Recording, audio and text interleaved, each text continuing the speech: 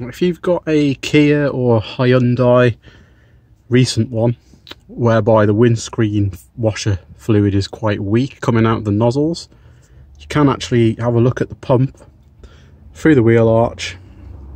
If you look inside, there's a mesh filter, and that can get gunked up, so I'm going to clean the inside of that one.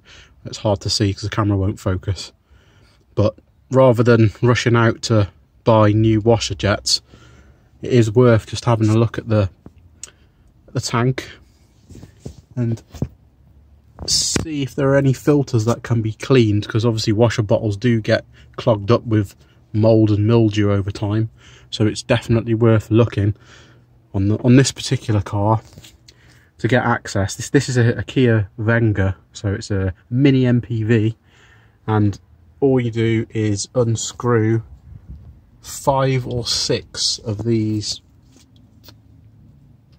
plastic clips. There's a couple along the edge of the wheel arch.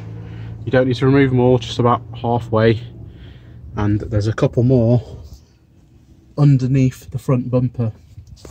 So give that a go first before you rush out to spend any money. So here's the filter pulled out of the pump, the washer pump. Now all I did to clean this was just turn it around and run it under the tap, but obviously quite a bit of force on the cold water tap, and that is now squeaky clean.